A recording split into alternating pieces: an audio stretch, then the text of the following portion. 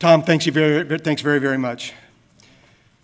To this very impressive collection of global maritime leadership, good morning. And it is my pleasure to welcome you once again, as we did last night, first to the United States, second to this great state of Rhode Island, to the beautiful city of Newport with beautiful weather this morning, to the Naval War College and the 21st International Seapower Symposium. I hope you'll agree with me. I think the symposium got off to a great start last night at the Mansion Rosecliff. Aaron and I enjoyed getting to meet so many of you and look forward to continued discussions over the course of the week. The Naval War College is truly honored to provide the setting for this very important gathering. And we hope that we will be able to provide you the time to think and to discuss common maritime challenges, and perhaps more importantly, continue to build the relationships that will help lead to common solutions. There's always been a bond, a special bond between mariners, forged from both the shared excitement and the challenges of life on the sea. Mariners across the ages have felt a special kindred spirit amongst each other. When serving as the United States Navy's 15th Chief of Naval Operations, Admiral Arleigh Burke was reflecting upon this special bond, and he commented, "In the Navy, when an old sailor looks back, he finds the majority of his friends are naval officers from his own country and from other countries, people he relies upon, people he likes and has fun with, whom he knows and respects and admires, and above all, men he can trust." The International Seapower Symposium is a product of this sentiment, recognizing the incredible potential to build upon this special relationship among men of the sea, and then directing their collective efforts at common problems. Admiral Richard C. Colbert, then serving as the president of the War College, hosted the very first International Seapower Symposium in 1969. In that first symposium, there were 80 high-ranking Navy officials from 37 different countries, and they included 20 chiefs or deputy chiefs of navies. And in the 45 years since then, the symposium has served as an effective forum to bring together the global network of maritime leadership, to help move relationships to partnerships, and to seek cooperative solutions to our common problems and challenges. And it's in this tradition that we gather here today. Today, you represent a much larger and a much more extensive global network. The 37 nations are now 112. Those original 20 chiefs are now 72 chiefs of Navy, alongside 21 heads of Coast Guard. Also with us are 14 heads of Naval War Colleges across the navies, and an additional 75 flag-level military and civilian leaders from across the international community. You are clearly an impressive group and one with significant potential. We admire all of you, and we are especially proud of the over 60 delegates here today that are graduates of the Naval War College International Program. To those alumni, welcome back to Newport. Congratulations on your successes. It's certainly my hope that the education you received here has made some element of difference in your country and in your naval service, and that it will continue to do so. And so, building on the sentiment expressed so poignantly by Admiral Burke, and in keeping with the spirit of Admiral Colbert's first symposium, let's press on with the business of the week, strengthening our maritime partnerships, and addressing our common challenges. Again, it is my deep pleasure and honor to welcome such a distinguished group of maritime leaders to the Naval War College. Welcome aboard.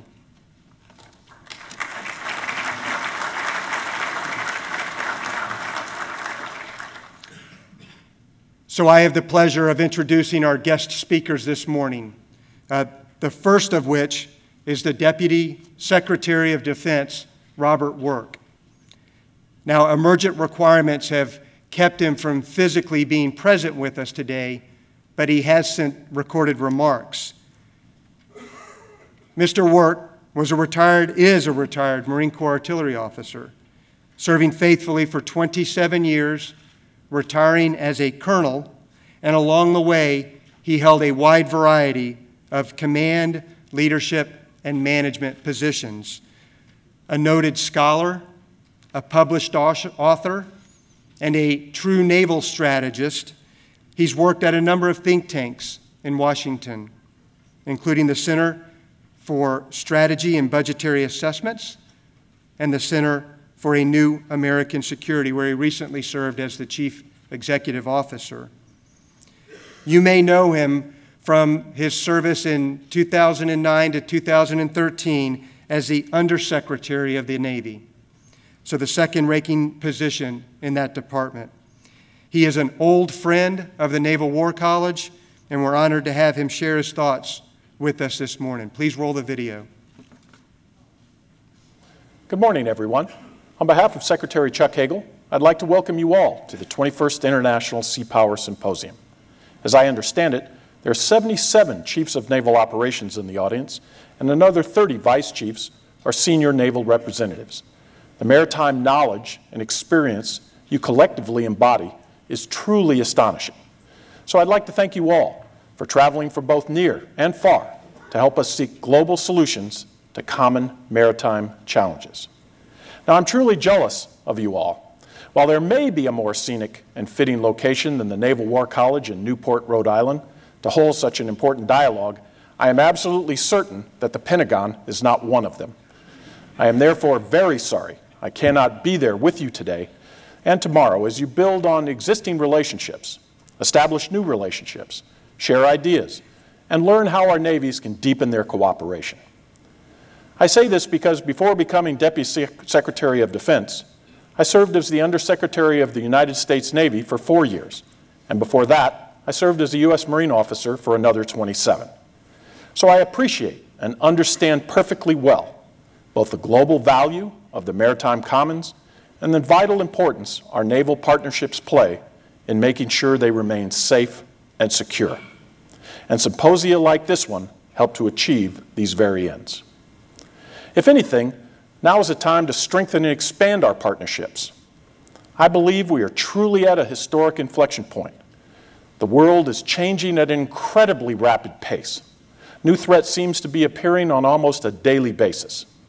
We therefore need to work harder and more collaboratively and more collectively to respond to emerging challenges, to enhance maritime security, and to promote a free and open maritime commons, which is absolutely central to global prosperity. By working to enhance international cooperation on issues such as piracy, smuggling, natural disasters, and other threats, we can improve the security not only of each of your nations, but of all of our nations. I think we can all agree that this is as challenging a maritime environment as any we have seen since the end of the Cold War. No one can be absolutely certain where it's headed or what course to steer.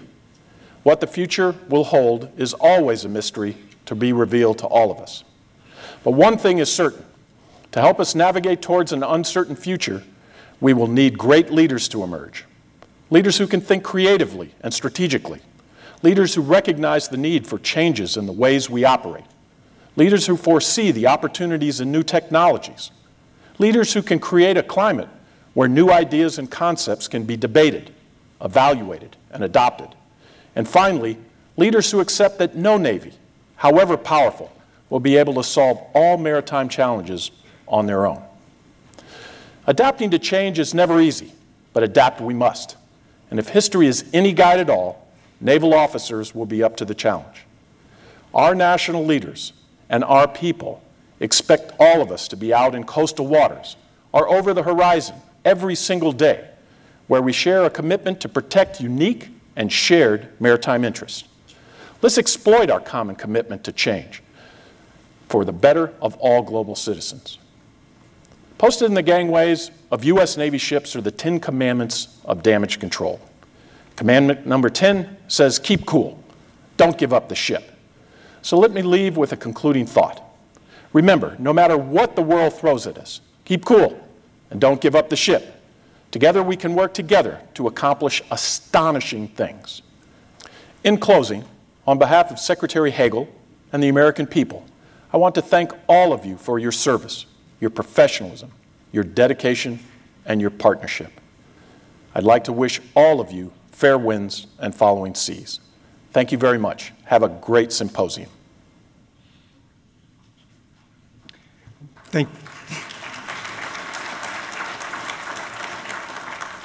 So thanks to Mr. Secretary. And I'd just like to note that that's not the limit of his participation here at the symposium. At the conclusion, we'll be sending a wrap-up message with key findings and recommendations from the discussions that take place this week.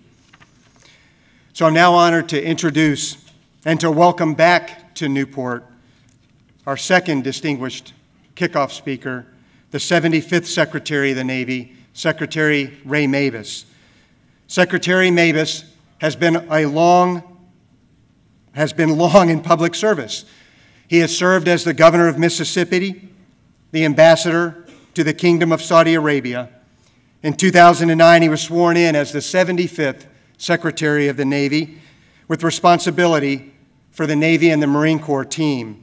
As Secretary, he has made energy reform, acquisition excellence, and unmanned system development key issues of focus for the Navy and for the Marine Corps. He's a graduate of the University of Mississippi. He holds a master's degree from Johns Hopkins University and a law degree from Harvard Law School. And as a member of that special bond on the sea that we talked about, he served in the Navy as a surface warfare officer aboard the cruiser USS Little Rock. Ladies and gentlemen, please join me in extending a warm welcome to the 75th Secretary of the Navy, Secretary Maybus. Thank you so much. I'm over there.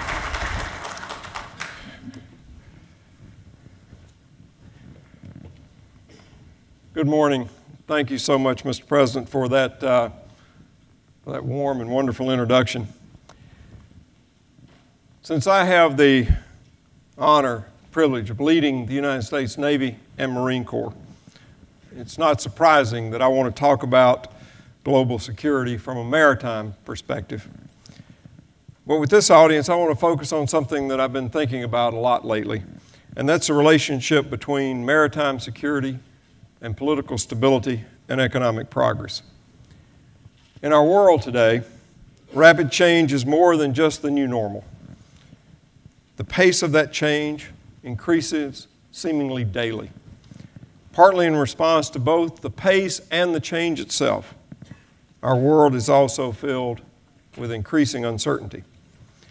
Amazing technological advances are expanding opportunities, lengthening our lifespans, and bringing us closer together. But the shrinking and flattening of our world, in some cases, has led to increased friction, social disorder, political upheaval, and increased risk from asymmetric threats. The importance of the maritime domain in international trade and global affairs is, as Deputy Secretary of Defense Work said, never been greater.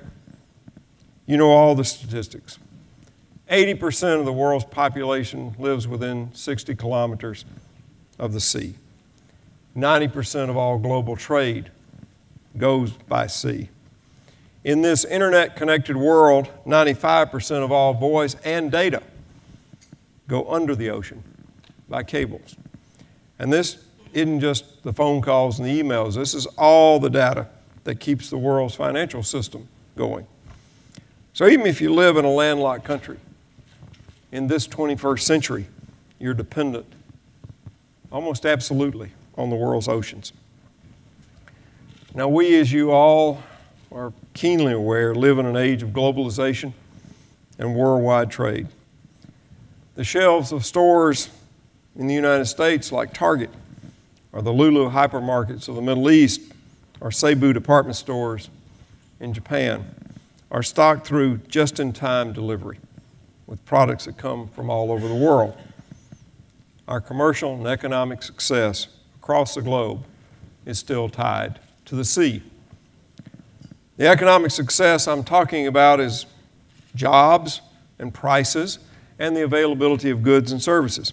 Millions of people around the world have jobs directly tied to seaborne international trade. In the United States alone, it's more than 40 million jobs. And it isn't just people who work in ports and on ships. Farming and fashion, energy and electronics, manufacturing of all kinds are dependent on imports and exports around the world.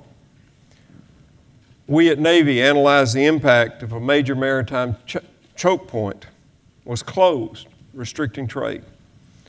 Within about 6 weeks after such an event, the price of gasoline would quadruple and a liter of milk would triple. Most of the nations represented here today sit aside the world's maritime transit routes and straits, but all of us understand just how vital these sea lanes are. Leading economists at some of our universities have linked the stability and smooth function of our globalized economy to the presence of our navies and the collective work in keeping those sea lanes open for legitimate, peaceful commerce for the past 70 years. And I want to repeat one phrase: the presence of our navies. Uniquely, presence is what navies around the world provide, ready for any challenge that may come over the horizon. Unlike garrison forces, which are called out only in times of need, a Navy's tempo is not that different in times of peace compared to times of conflict. As a result, naval forces can get where they need to be very quickly. And a lot of times, they're already there. Because our presence is so constant, we don't escalate tensions, we ease them. We bring everything we need with us to accomplish the mission, any mission that's given, from deterring an adversary or defeating one to providing humanitarian assistance and disaster relief. And we can stay a long time. It's the job of navies to be where it matters, when it matters. In the United States Navy and Marine Corps, I've focused on how we support our people, build the right platforms, power those platforms, and develop and strengthen international partnerships. Those four priorities, people, platforms, power, and partnerships, are central to our successful execution of our mission and our ability to maintain a global presence. But in the 21st century, again, as the Deputy Secretary of Defense Work said, no single nation has the capacity to protect and defend the global system alone, to keep the sea lanes open, to protect peaceful commerce. All nations and all people that seek freedom of movement and trade and also security have to carry their own share of the responsibility. A collective effort will ensure that our navies provide that necessary presence. Whether in blue water or brown, we can help assure stability and security, creating and strengthening global relationships, providing humanitarian assistance and disaster relief, deterring adversaries when possible, and meeting and defeating threats when necessary. And we have to remember that collective security is just that, collective. It isn't just the economic benefits in our individual countries that matter. We also benefit from the way that shared economic success helps us limit conflict and war. Maritime instability can cause and contribute to unrest and violence, stoking the fires of conflict. By helping secure the world's oceans and respond to crises early to limit escalation, Our Navy, our navies, our Marine Corps play a vital role in the world. Our maritime tradition is as old as human history. From harbors near the Arctic Circle, around the Mediterranean, through the littorals of Asia and the shores of Africa, the Americas, and Australia, human civilizations have launched one great fleet after another toward the horizon. In this country, those who founded America recognize the importance of the Navy. In fact, our Constitution mandates that Congress shall establish and maintain a Navy. Again and again, naval forces have proven themselves the most immediate, the most capable, the most adaptable option when a crisis develops. Whether we're exercising together in the Baltic or the Pacific, operating against pirates in the Gulf of Aden, cooperating in Asia to provide disaster relief as we did in the aftermath of Super Typhoon Haiyan, the strong cooperation between America and all the nations represented here today makes a difference all over the globe because our presence matters. Let me give you just a few examples of our operations with many of you over the summer. I travel a lot in this job. One, to visit our men and women in uniform around the world, but also, and very importantly, to work with you and your government leaders. In my 5 years as secretary, I've been to 120 different countries and traveled over 900,000 air miles. This past summer, I had the honor of visiting a lot of people in this room on 2 trips around the world. In Hawaii and the Central Pacific, aboard our new littoral combat ship, I had a chance to see and to observe parts of RIMPAC and see our navies working together at sea. The navies of 22 countries participated in the largest maritime exercise in the world, including friends and allies from Asia, but also nations from much further away, like the Norwegian Navy, who sent a warship all the way from the Baltic Sea. During this exercise, these forces worked together on everything from search and rescue and humanitarian missions to counter piracy tactics and special ops training. On that same trip, we stopped in Singapore, and I was there for the start of the 20th Annual Cooperation Afloat Readiness and Training, or CARAT, with the Royal Singaporean Navy, with the Republic of Singaporean Navy. The connections between the nations of the Pacific and the Indian Oceans will be critical to maintaining security in that area and stability in the future. Exercises like these help build positive and trusting relationships. While I was in Singapore, seeing the start of that exercise reminded me of 2 things.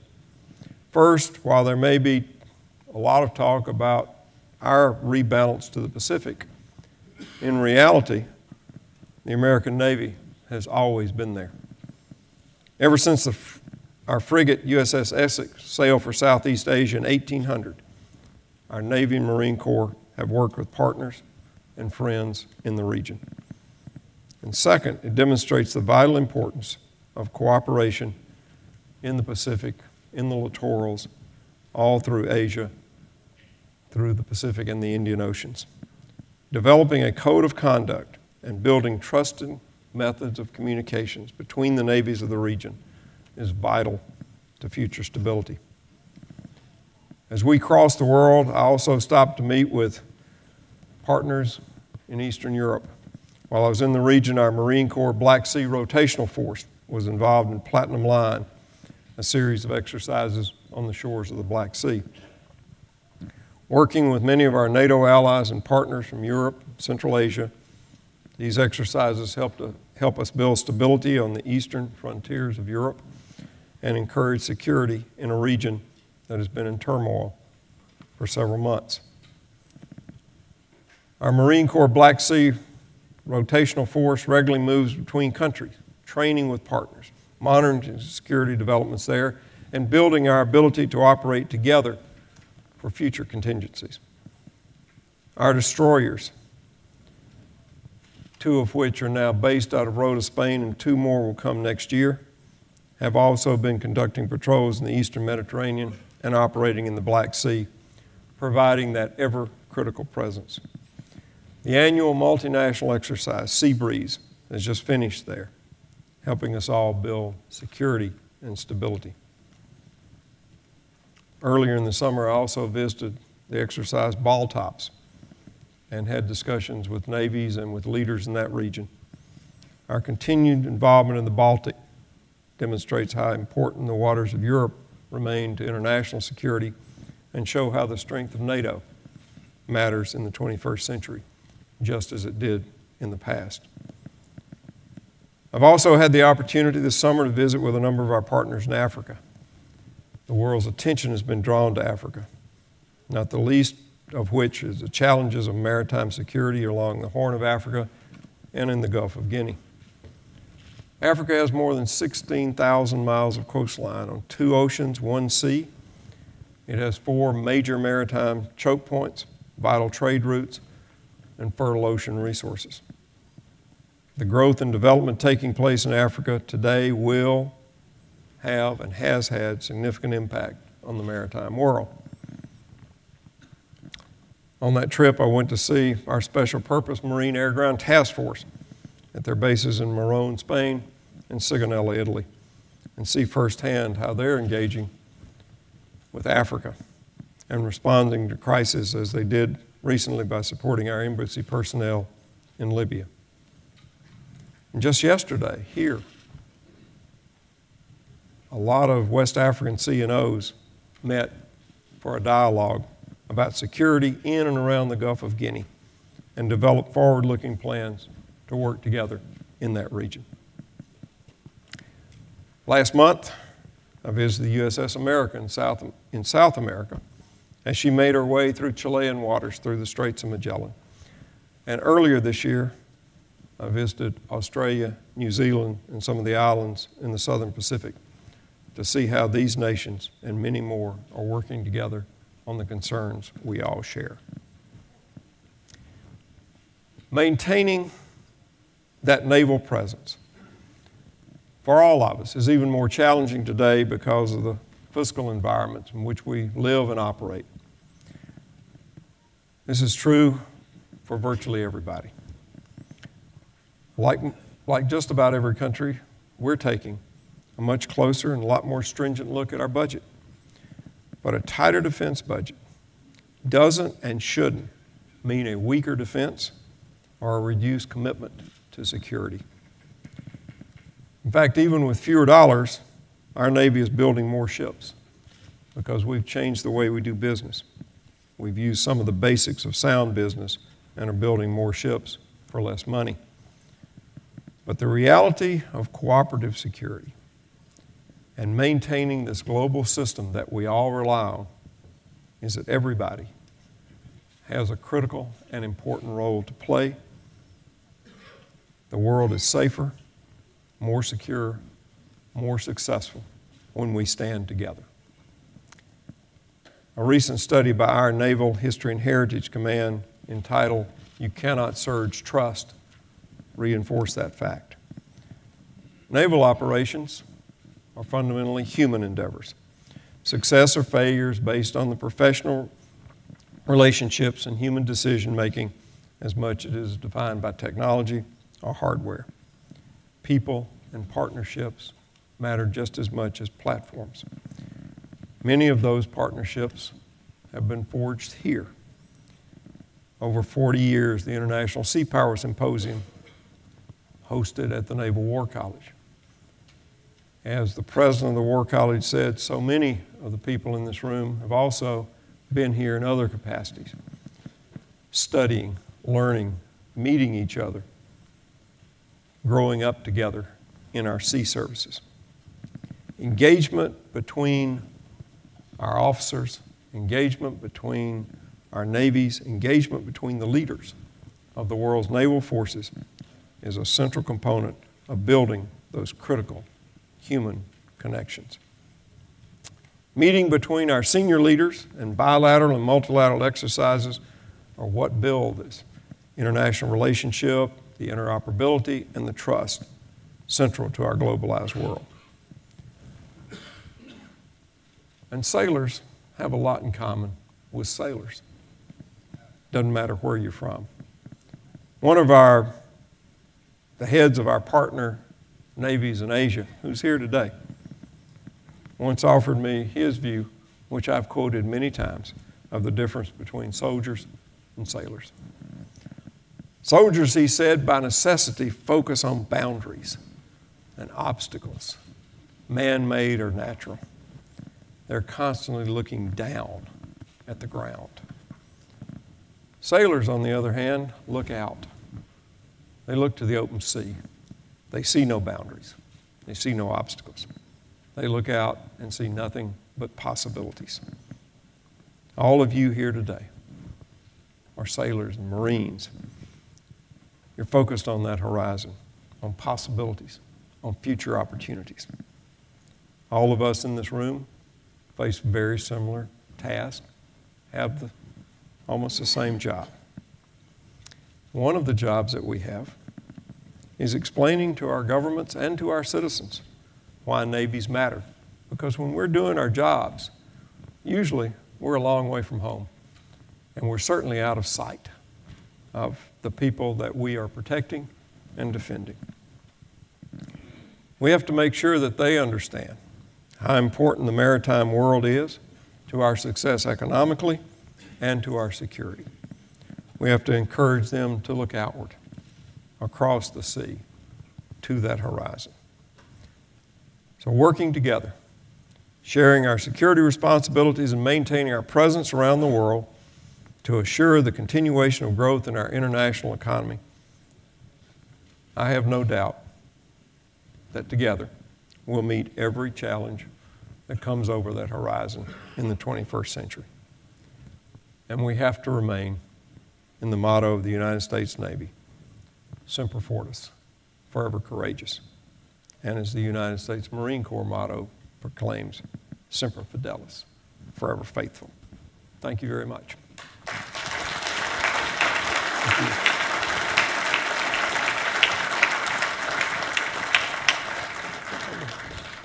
Here's a seat plate next to the seat. If you'd like it. Okay. Thanks.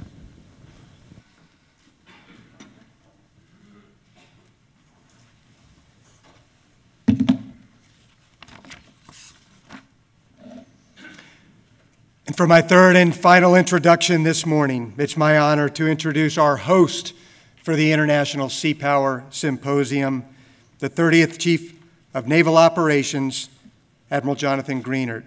A native of Butler, Pennsylvania, Admiral Greenert has served at every level of command, to include command of USS Honolulu, 7th Fleet, U.S. Fleet Forces Command, and serving as our Chief of Naval Operations since 2011. So, ladies and gentlemen, please join me in welcoming the Chief of Naval Operations, Admiral Jonathan Greenert. Thank you. Thanks, Carter.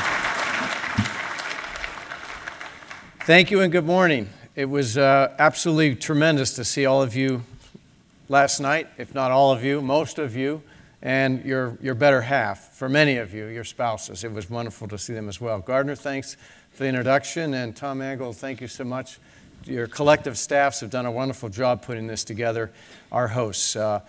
I'd like to thank again, Secretary Maybus, who is a great partner, a great boss, and a man of great interest in what we are here to do, what we're about today, as well as the Deputy Secretary Work, who sent us that good video. I'd like to welcome and acknowledge Admirals Ferguson, Gortney, Harris, and Howard, my guys, if you will, your partners out there around the world, my Navy component commanders and my Vice Chief of Naval Operations. They'll be here through the week, and I encourage you to engage with them. We're pretty close. They tell me what they need. They have no problem with that. So if there are needs, please share with them, as well as the conversations that you and I will have. I'm really in awe and in appreciation to see so many heads of Navy here today, and delegates, heads of Coast Guard, and people representing their Navy and their country. Meeting you last night and just going through bios and the time I've had in my tenure to work with you it humbles me, and I'm very pleased to work with you. We have, as Secretary Maybus mentioned, Deputy Secretary Work mentioned, we have a lot of work to do, but there's no better group of people out there leading around the world, and I'm honored to be with you. I'd like to welcome for the first time attendees, the head of the Republic of China Navy, as well as People's Republic of China Navy, as well as the head of the Madagascar Navy, who are joining us for the first time. It's very good to have you aboard, joining the collective group here. And I want to thank you again, all of you who brought your spouses. It was clear to me, Darlene didn't say this particularly, but I know what she thought because she knows what she thinks about me. I married up, and I'm lucky to be there. Well, so are a lot of you. It's very clear. Not saying that's how you got your job. I'm not going to say that. But I like you all, and so I thought I'd give you a little tip. Now, some of you have found this little pamphlet in your welcome packet, and it's from the Navy Exchange. And I'm not hawking for the Navy Exchange. They make plenty of money. They don't necessarily need your business. But I've chatted with some of you last night, and I said, so, did you get out and around? Are you going to do any shopping? And some of you, like a lot of us, said, oh, well, I'll be too busy, or I just don't know what to do it. And some of you don't have your spouses here, and you're going to go home with nothing? I don't know. I guess things are different in other nations, but I would do that at my own risk. So I happen to just notice in here that what they have on sale are, well, women's watches, women's glasses, women's handbags, women's jewelry, all 20 to 30 to 50% out. Oh, wait, there's women's perfume. Buy one, get 50% off. Now, we're just trying to help you out here, guys. Huh? All right? So I'll leave that to you, a little bit of a tip, and you all take it from there. Another kind of, on Friday, Darlene and I have asked our spouses to join us for the particular lecture then by Dr. Dave Titley on the impact of the global change. I think it's a topic that interests all of us and will certainly interest our partners as well. So we're going to have them here Friday morning. I encourage you to visit the ships that we have there. We have different types of ships for whatever catches your interest, and they'll be here through the end of the week.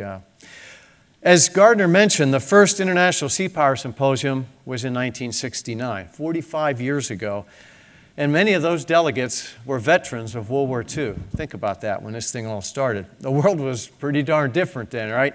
We were in a Cold War, the famous Cold War. But our predecessors recognized the value of international dialogue, and Gardner quoted Arleigh Burke, who we feel really got us into this idea of international engagement and partnership and the value that it would bring to us. And the need is more critical than ever before. Secretary Work mentioned it. Secretary Mabus mentioned it. You all understand it. But I want to underline, if you will, as I talk about what I think we can do together a little bit today, that the International Seapower Symposium here is not a standalone. This is part of a continuum that many of us attend. I see many of you at other Seapower Symposia, and they're very important too. I suggest we build on the progress from these other fora, these other forums that we have. The Inter-America Naval Conference, the Western Pacific Naval Symposium, the International Maritime Seapower Symposium, Regional Seapower Symposium, Indian Ocean Seapower Symposium, you get my point. IMDEX, DIMDEX, all of these have great value, and we should learn from each and bring these things forward, bring the lessons learned forward as we move. It's about networking, folks. It's about finding partners in and out of uniform that we know we can trust and we have confidence in working with, and building that trust and confidence and learning to take risks with each other. Sharing ideas and perspectives and disregarding the size of the Navy. Every single person in here, regardless of who they represent, the size of the location, has value that we need as a collective group, because Many of you, all of you, have fairly unique and different challenges from the other person. Everyone here is a leader, and everyone here can learn from the other. So let me touch on just a few things here, then we'll take a break and we'll start rolling into really the meat of this Sea Power Symposium. So a little bit about, well, what we have in common, what I think we can work on. First of all, we do represent, the collective group here today, 113 different nations, 112 plus your host here in the United States. But there are different languages, clearly. That's what the placards show us. Different cultures, for sure. Different histories, different governments, different politics, and that brings you different policies that we in the uniform work under and work for. But that said, we have a lot in common. It's been said before, but I mean, the common environment is the sea. The common interest, stability, and economic growth. The common responsibility that I share and that you share with your nation, and that is the security of your homeland and the security of the seas.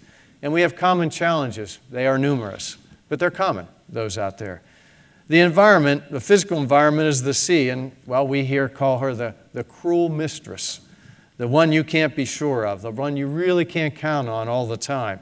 There's no politics with the sea, agnostic to religion.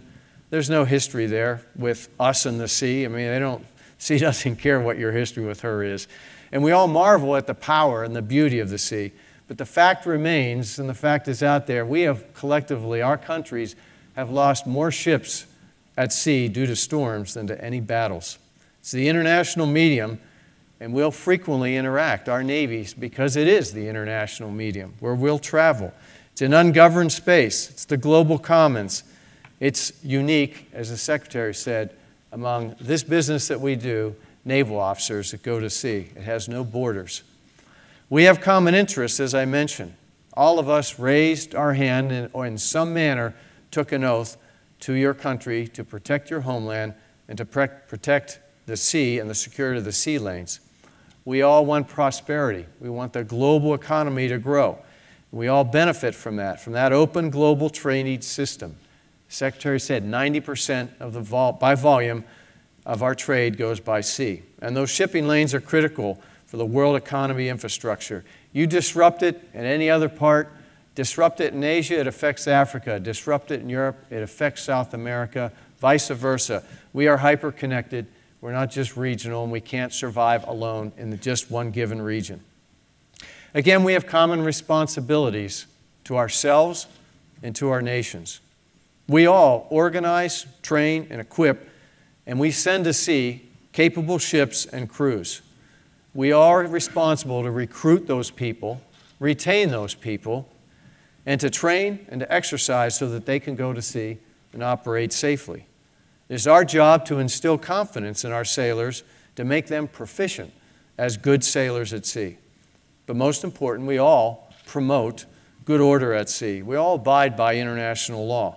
And we are collectively the face of our nations. So how we react and act at sea is going to be a reflection on our nation. And we should interact in a predictable and a professional manner. When our folks pass each other at sea, small boat, it doesn't matter, merchant or whatever, I don't think they look for the company per se. They look for the flag on that. We become the face of our nation. So we have common challenges, as I mentioned. Maritime terrorism, transnational criminal organizations, piracy, trafficking, that's narcotics, that's people, that's weapons, natural disasters, a lot of natural disasters recently, and the whole safety of life at sea. Awareness of the maritime environment, that's what we all really opine for. That's what we want, and protecting those sea lines of communication. None of us can address it alone.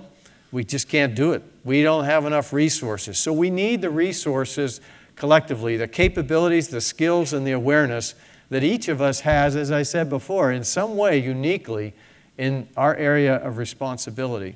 And we need a coordinated effort. The common challenges bring us common opportunities, though.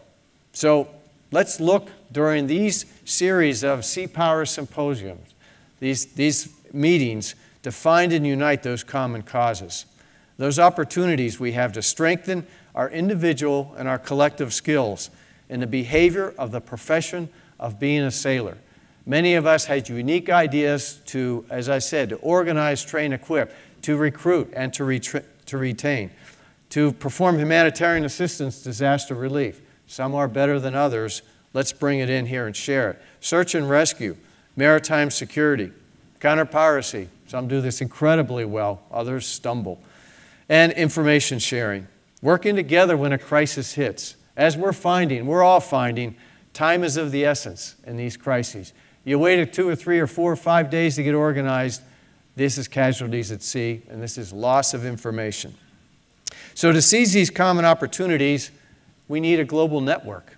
The power of collaboration, to pull together the capabilities and the resources for the common good, to be a flexible and an adaptable framework out there at sea. The minimum requirements to participate, there's not much. You've got to be willing to collaborate. No special equipment, no formal agreements, although formal agreements can be made if desired. And anyone can plug and play if we stick together and talk about this. We already are, in essence, a global network. I have my guys go out and say, just take me a snapshot at sea. How many ships do we have out there, maybe greater than about 700 tons? How many ships do we have out there at any given time that we know about are involved in some sort of operation where nations are getting together? And that number is about 800. 800 ships. Remember the old thing of a 1,000-ship Navy, and somebody said, well, that's just a number. We're almost at that number. About 800 ships on any given day are out there, and the linkages are pretty strong. They're out there in places that are still growing and coming together. As the Secretary mentioned, after Super Typhoon Haiyan, the United Nations Interim Force in Lebanon, Maritime Task Force, Coalition Task Force 150, 151, 152 out in the 5th Fleet, the operation to search for the Malaysian Airline 370, the operation for the prevention of chemical weapons. It goes on and on and on. Those operations go around the world. A variety of regional networks are out there. And they're formed to deal with local, sometimes regional, or sometimes global challenges. And they're under no one single particular command and control or power. So let me ask you, this week we're going to have lectures, we're going to have panels, we're going to have briefs, we're going to have regional breakouts, we're going to have sidebars, we're going to have tours, heck, we're even going to eat, drink, and dance. And let's take that opportunity to look at the fundamental issues. The future trends in maritime security, enhancing coalition operations, and the maritime implications of climate change. Let's look for the regional solutions and the initiatives, and let's find out what you all have that we can apply elsewhere or that we can apply everywhere. Let's discuss and collaborate, spending time together and getting to know each other, building on those personal relationships, sharing the insights, and listening and learning. If you assume that each of you, who is a chief, has about 30 years of experience, we've got about 2,500 years of maritime experience here in the room and where we'll be for this week. So let's chart the course, get the priorities and goals, put some things down, and get that continuity going as we move on. On behalf of my Navy and my nation and the War College, I look forward to the upcoming dialogue. Thank you very much for coming, and let's have a great symposium. Enjoy yourselves. Thank you.